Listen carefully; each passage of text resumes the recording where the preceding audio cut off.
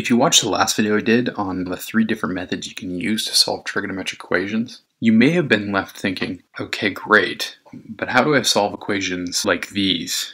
In this video, I'm going to show you how to solve more complex trigonometric equations by applying the same methods that I showed you in the previous video. I've mentioned that trigonometric equations have at least 2 solutions. Well, at least means 2 or more, so I want to walk you through an example of a trigonometric equation that has more than 2 solutions. We're being asked to determine the angles that satisfy this equation on the interval 0 to 2 pi. Now you may remember one of the methods I showed you involved the use of special triangles. However, because the ratio I'm given does not involve special side lengths, we aren't able to use that method. So the best approach here would be to take the sine inverse in order to determine at least one of the angles that satisfies this equation. So when I take the sine inverse of both sides, I effectively undo the sine operation on the left side, which results in this expression. The sine inverse of 0.76 gives me approximately 0.8633. So if I consider this angle right here to be 2x, and I use my understanding of the cast rule, remember my sine ratio is positive, so I can say this angle lies in the first quadrant. I'm also interested in the second angle, which you'll recall I can find by subtracting 0.8633 from pi. When I do that, I get a second angle, 2.2783. So that's 2 solutions. Now at this point, I haven't actually determined the angle x that I'm looking for. I've determined 2x. In order to determine the angles that I'm interested in, I'm going to divide these two by 2. And you should see that both of these angles will satisfy this equation. And a quick check on a graphing calculator will confirm this. However, remember, we're looking on the interval 2 pi. And you can see here I actually have 2 more solutions. Now this should make sense. Remember, the function sine of x has a period of 2 pi. What we've done is compress one full cycle of the sine graph into pi, which means 2 full cycles will fit into 2 pi. So it makes sense that if I go through one more cycle, I should have 2 more angles that satisfy my equation and result in 0.76. So if sine of 2x has a period of pi, I should be able to add pi to each of these angles to produce 2 more solutions to this equation.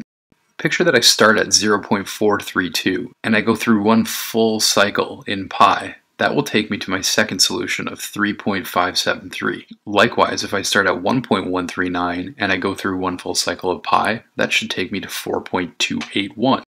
And from there I produce 4 solutions that will satisfy this equation. Now you can see that the solution to this problem involved knowledge of all 3 methods that I showed you in the previous video lesson. I leaned a little bit on my understanding of the graph of sine of x and sine of 2x. I used my understanding of the cast rule, and I also used my understanding of the sine inverse operation. So you can see why it's a good thing to know a little bit about each method for solving a trig equation. This next example is one of my favorites, mostly because it's just so complex and terrible looking. But we can make this much simpler if we use what's called the substitution. Now I'm asking you to be a little bit patient with me in this one, because I'm going to show you a strategy that is not immediately intuitive, and you would probably never really think of doing unless you have a keen sense of mathematical intuition. What I want you to do is pick your favorite letter, like J for instance. Now I'm going to let J equal the cosecant of x. Think about what happens if I let J equal cosecant of x. My original equation of 2 cosecant squared x minus cosecant x minus 1 turns into 2j squared minus j minus 1. I think we can all agree that this is simpler. In fact, my equation has now turned into a very manageable quadratic. We can use our understanding of factoring, which I won't go through in this video, to produce the following 2 binomials. But before we get carried away, let's remember that j was equal to the cosecant of x. If I resubstitute cosecant of x back into my equation, you get this product of binomials. Now we can solve this equation by setting each set of brackets equal to 0. Doing so results in 2 slightly simpler equations that I can solve. Starting with the one on the left, I can bring the 1 over to the other side to get cosecant of x equals 1. I'm going to lean on my understanding of reciprocal identities to say, well, cosecant is 1 over sine, which means sine must be equal to 1 over 1, or the reciprocal of 1. I'll simplify this by just saying sine of x is equal to 1. Now, on the interval 0 to 2 pi, there's only one place where sine of x is equal to 1, and that's at pi over 2. I'm using my understanding of the graph of sine of x here, but you can also come up with this answer using the unit circle, which I won't do in this video just to keep it brief. So we've determined that the solution to the equation on the left is pi over 2. Let's look at the equation on the right. I can bring the 1 over to the other side and divide by 2 to produce a slightly simpler equation. The cosecant of x is equal to negative 1 over 2. Again, I can lean on my understanding of reciprocal trig identities to say that this equation is really just sine of x is equal to negative 2 over 1, also known as sine of x is equal to negative 2. Going back to my understanding of the graph of sine of x, I know that the minimum of sine of x is negative 1, and this function will never reach negative 2.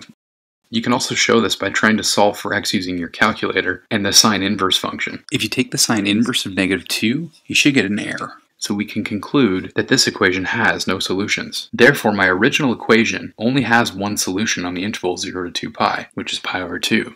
If you're curious, type the left side of this equation into a graphing calculator, and you can confirm the only solution on 0 to 2 pi is in fact pi over 2. This is the only point on this graph where this function is equal to 0 on that interval 0 to 2 pi.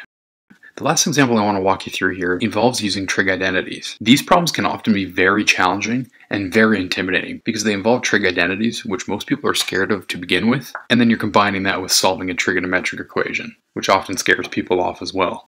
So on the left side of this equation, I have 2 sine x cos x minus 1. If you know your double angle identities, you know that 2 sine x cos x is equal to sine of 2x. Making that substitution, I simplify my equation into sine of 2x minus 1 equals 0. Even simpler would be sine of 2x equals 1. If I think about the graph of sine of x, I know this function reaches its max only once between 0 and 2 pi. Comparing this to the graph of sine of 2x, which has a period of pi and goes through 2 full cycles in 2 pi, I know this graph reaches its 1 twice in 2 pi, at pi over 4 and 5 pi over 4. So if the graph of sine of x reached its maximum of 1 at pi over 2, and I've compressed this graph into a period of pi to get the sine of 2x, it makes sense that the sine of 2x reaches 1 at pi over 4. Since the period is pi, I can simply add pi to pi over 4 to produce the second solution, in this case 5 pi over 4. So we're able to produce 2 solutions using our understandings of the graph of sine and sine of 2x. The key here is using the period of pi to produce both solutions. So as is the case with math, there are definitely more complex trigonometric equations that you can solve than these, but if you have a good understanding of the 3 methods I showed you in the previous video, and I used throughout this video, you should be able to tackle pretty much any problem. As usual, thanks for watching.